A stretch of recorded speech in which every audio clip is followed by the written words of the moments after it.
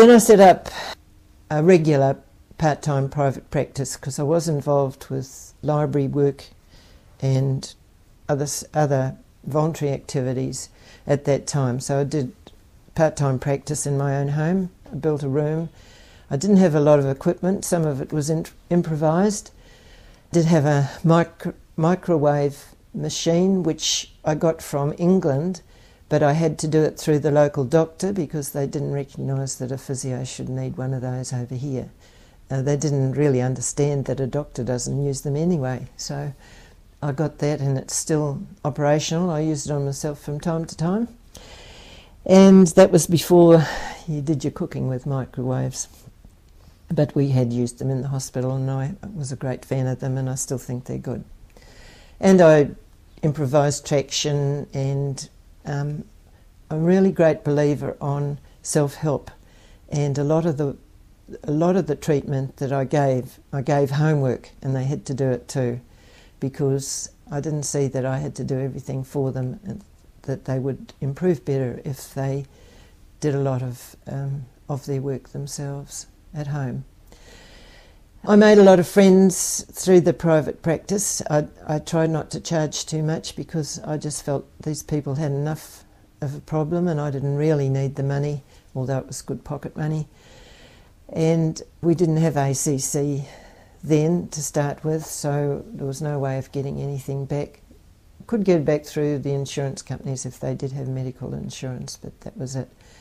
We were pretty anti-chiropractors, and I still am. I hear people say, nothing against the people who do it, but there's a friend of mine going to the chiropractor at present, and she said, I've been going to them for years and years and they do me a lot of good.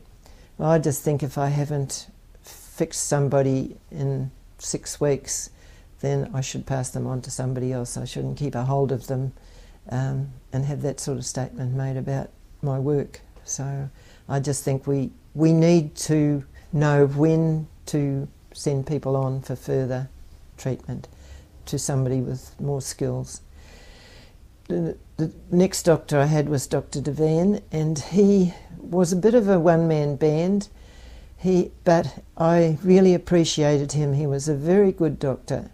He didn't care for sending people to specialists or anything like that, but he appreciated my work, and we got on really well, and I was able to ring him whenever I needed help.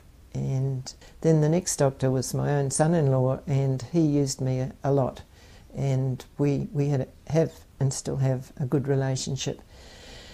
And they've moved on. He's one of these ones that have the brain drain to Australia, but I don't blame them. He wanted to do postgraduate work in emergency medicine and he couldn't get any locums to do the practical part, so he had to go overseas.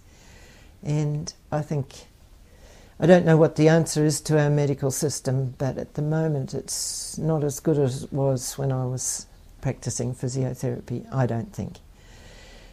Yeah, as I say, I made a lot of friends. The children, when they were little, they used to sit on the couch with the patients, and I still contact quite a lot of those people that were my patients in those days. One of the rules of the Hippocratic Oath is first do no harm, so I don't think I have done any harm. I haven't broken any legs, I haven't burnt anybody. I may not have cured a lot of people, but you do your best.